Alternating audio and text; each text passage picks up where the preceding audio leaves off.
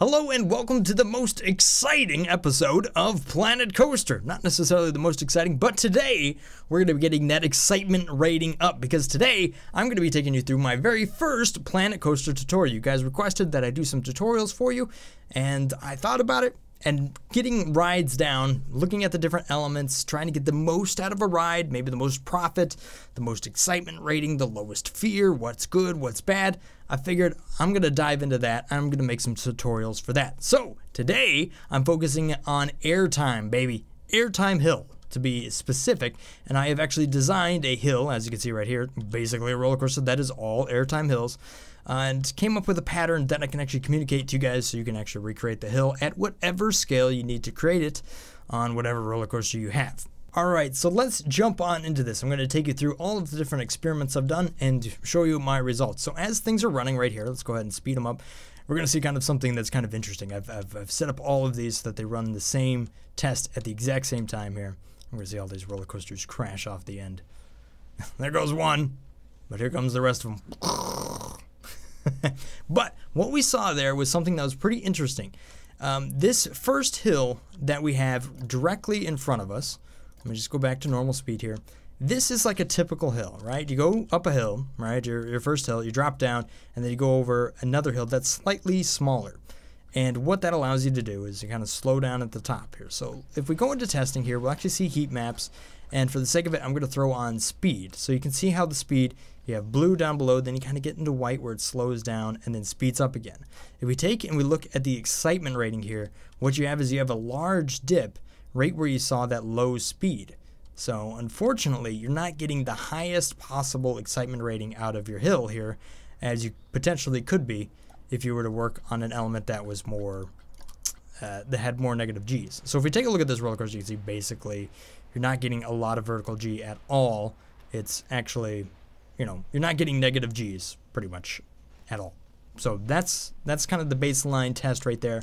If you look at this one right here, it's the same sort of concept but smaller, but with the same hill. So it's going a fair bit faster. You should generate negative G's over the top, but unfortunately, so if we go to vertical G's, you'll see right here, you do get a little bit of blue right there. You can see it barely. There's a negative 2.67 G that happens right there. So you're definitely getting negative G's, but look at fear. Fear is a little bit higher. We got 5.9 and 6.27. If we compare the fear over here to the fear previous test, what you see is that there's not a lot of fear at all. It's actually all pretty calm, and it's actually a little bit too low right there. Big thing though we want to focus on is excitement. So pretty normal. You got a nice 10, get some speed, but we dip down low over the top here. And if we take a look at this one here, we'll see just how making this smaller turns out. It's all right. We got 9.41 here, but it does dip a little bit right there. So what I did is I took the same sort of concept and decided to say, what happens if I make a roller coaster that has 0 G? So this, once you get over at this point here, once you start driving on this part of the track right here, you should see that you are floating basically in your seat. You're not really getting any vertical G. We're focused right on 0 G. So this is a 0 G hill. And as it turns out, inside the game, even though personally I think that'd be pretty exciting, it's not terribly exciting. It has about the same sort of result as if you were feeling vertical G down at the bottom of the seat, not negative G. So positive G, right? Positive G, negative G, no G. Those are the three basic hills. So I came up with this path right here. This is the path that has a focus on providing negative G, but it tries to focus it on negative 1 G. From my testing, what I have found is that if you can get your negative G to be negative 1, then that is about the best you're going to get as far as excitement rating goes in the game. That's just what it is. So you can see right here, this gets close to negative 1. It does tip over a little bit more, but it really focuses right around there in that 0.8 to 0.11 vertical G. And this is something that's easy to repeat and it's easy to make. You could optimize it a little bit more, but we'll get into that just in a second here. But what we have as far as the excitement, look at that.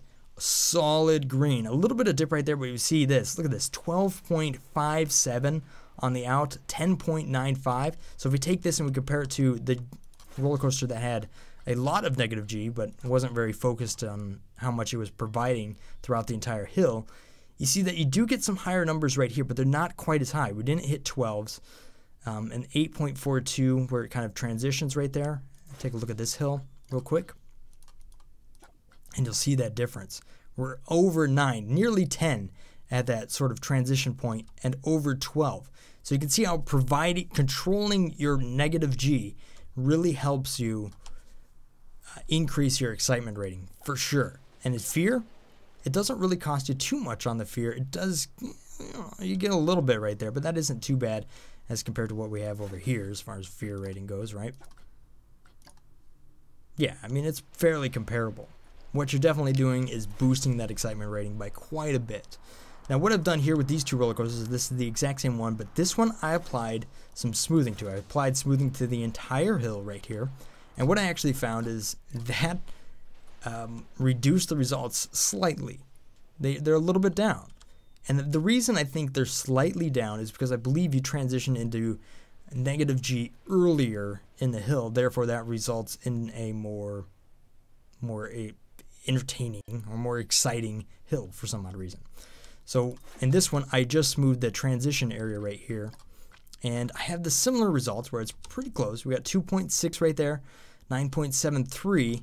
But as you can see, even though you're smoothing it, which you might want to do all the time, you're not necessarily getting the highest rating possible. So it's just something to keep in mind right there. Before you go and just smooth your roller coaster, you might want to try smoothing it just a little bit to kind of make yourself feel better about your transitions and your design, but see how much that actually impacts you. So in order to create this hill, what we're going to do here is I'm going to go ahead and place down my roller coaster. I do have a blueprint for this. All right, so there's two things that I need to explain on how this works. One is scale, right? You have a lot of different ticks that you can run through as far as the length of your track, and that determines how high and far you're going on your track. So this has a 1 to 15 scale. I believe that's what I counted. And this is at maximum scale right here. But you can change this based on how tall your roller coaster is, and you should get the same results like I built right here. This is the exact same thing. So this is full 15 scale. There's 15 dots right there. There's 15 large, I guess, the most largest piece you can make. But this one was made at 10. So same sort of thing, but just not quite as long. We can see it right here. It'll actually get longer, even though it's hidden behind another roller coaster. Exact same thing, and the results are very, very similar. You see the excitement rating here, 9.28, 12. A little bit lower because it is a little bit slower, but, similar results, and this is the exact same profile but smaller. So that is scale, and that's how I'm determining scale as far as the instructions, so you guys can actually go ahead and put this on whatever ride you want. And then my angle of snap for this design is going to be set to 11.25. And then I'm going to explain it like this. U4, so this is up. Now how many ticks, how many of these snaps you want to go up in order to make this instruction. So there's 9 steps to making this hill. So again, we're at the scale that we want. In this case, it's 15, but you can make it whatever you want. And I'm going to go up 4 ticks. 1, 2, 3, 4. Hit enter right there. We're going to go up 2 more. So there you go. That's 2. And then you're going to go down 2. So now we're transitioning into negative G. So we're getting that air time. Another down 2 right there. So that's the 4th step. So we've gone up 4, up 2, down 2, down 2. And now we really want to transition. We've lost some speed. So we want to increase the angle of attack. So we're going to go down 4 now. Down 1, 2, 3, 4. So there you go. You're going to create that part right there. And then you're going to go down 4 again. 1, 2, 3, 4. So there you go. Now you'll have airtime throughout this entire area right there. We're going to finish it off with down 2 if possible, depending on the roller coaster you have. Some of them can't go this steep. At that point, you would just start getting out of your hill. But in this one, you can. And then what you're actually going to have right here, this one actually just goes straight down into the ground. But this is an up 6. So 1, 2, sorry, let me do that. 1, 2, 3, 4, 5, 6. And then an up 2, which is what that kind of defaults to as far as the ground right there. Again, you have a lot of adjustability of how you want to get out of this hill right there, but the important bit is right there in the middle. So that's the instruction right there. Once again, that is up 4, up 2, down 2, down 2, down 4, down 4, down 2, up 6, up 2. I'll have that down there in the comment section, or so to say down there in the more information section below. So what I've done is that is my most optimized airtime hill right there, and that will generate a lot of airtime for your roller coaster. So what we've done over here is I've done 2 more experiments. I have them on the map right here. One, did it matter what type of roller coaster we had? So I went ahead and tested that on a much different roller coaster. So instead of sort of the Rocky Mountain hybrid roller coaster, we have one that is where the track is up on top of you, and it's a much different mounting style. But as we can see right here, the excitement rating is the same. So it doesn't matter what kind of roller coaster style you have. You can see the results there are calculated the exact same. So that was a good test right there, and that's what I found. And here we have it, a ride that I have made complete using the exact same pattern, but slightly making this pattern slower and smaller and smaller as the ride gets slower and slower. And you can see right here, this is an 8.42 with 0 effort basically put into it, and the fear isn't even over 5. So people would love this roller coaster, even though it looks kind of plain in your park. That's the element right there, which is the airtime hill. And look at the live data, or shall we say the results right here.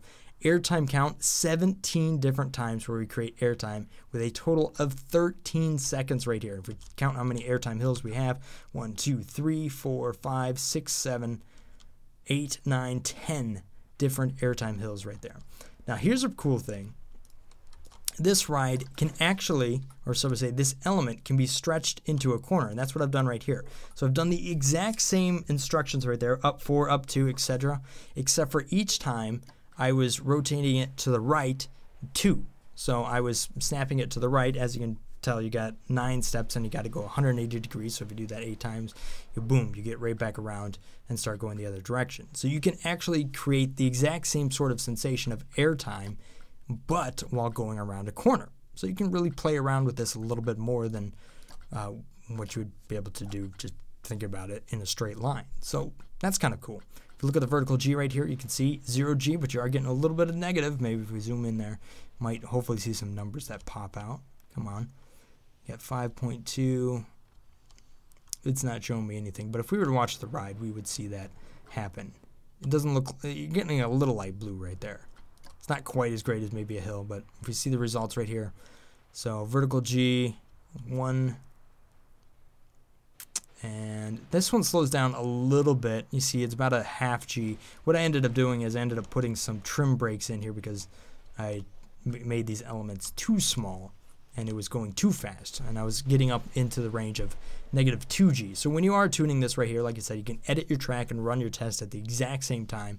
And you're going to want to focus on trying to get that sort of average -1 vertical G for the best results. So there you have it, guys. That is the airtime hill. The best I was able to get out of it, with it being sort of simplistic, clear instructions, so you can go ahead and add that to your roller coaster. I think it's one of the best elements you can put on your roller coaster for increasing that excitement rating on it. A lot of the other sort of pre-made loops and upside downs and crazy hills do add a lot of fear, but this one doesn't add a lot of fear, but you get a lot of excitement out of it. Hopefully you found this tutorial helpful. If you got something else you want me to kind of explain in a tutorial as far as the ride stuff goes, I've got sort of a formula that I'm trying to work on here to bring you more tutorials and explore different things like, okay, what is the best Cobra loop? What speed should I be hitting that Cobra loop? And how large should it be for my roller coaster? Different questions like that. So if you have some of that stuff, go ahead and leave it down there in the comment section below. Hopefully I'll be able to answer that question for you, and we'll go from there. At any rate, that's all I have for you guys today. Hopefully you found this somewhat informative or helpful. If you did, maybe hit that like button on the way. If I've earned your subscription, then thank you so much for that. Have a great day, guys. Thanks for watching. Peace. Brothgar out. And just for some extra bonus information here, this ride right here was more of an experiment of the exact same sort of hill, but taking it and rotating it upside down. Now, while I think this element in real life would be absolutely awesome, as you can see right there, I maybe even want to ride on it, just to give you guys a view of this. As it turns out, the excitement rating on this isn't really that much different from just going over it normally. And if you were to actually just have positive G. So it actually turns out that the excitement rating is less overall than it is creating airtime. You can see right here. But I think it's kind of a cool thing right there. All I did is grab the track during edit mode and selected the section I wanted right here, rotated it 90 degrees, and then selected more beyond that, and then rotated it another 90 degrees, and then smoothed out the area where it's really twisting right there to have a really nice transition. So that's like a little bonus tip for you guys, if you didn't know how to do that. But that's probably about as smooth as you're going to get as rotating over a hill like that. I think it's pretty cool. It came out pretty cool. So there you have it. Thanks for watching, guys. I'll see you guys next time. Stay awesome. Peace.